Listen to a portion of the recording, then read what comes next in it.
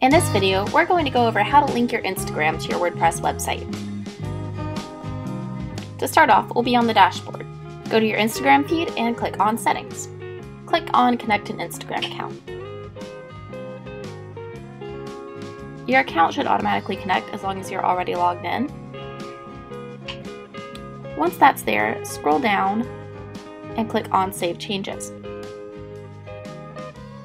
Go to Appearance, Widgets, and then you can select the Instagram feed and put it in the footer.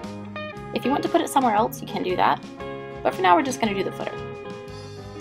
Go to your website, scroll down, and you should see the Instagram feed in the footer on your website.